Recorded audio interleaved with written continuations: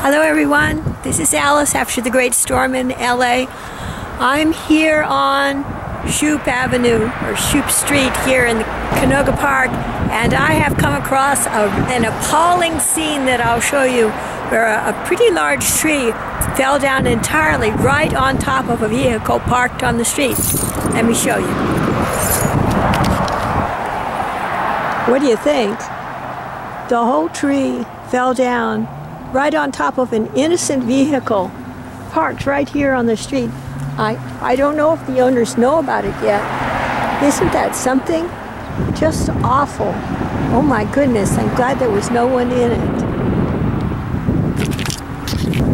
Well, this is your roving reporter, Alice B. Clagett, reporting on the disaster of the great storm, the great flood in Los Angeles, and that's what I have for you today. Keep safe.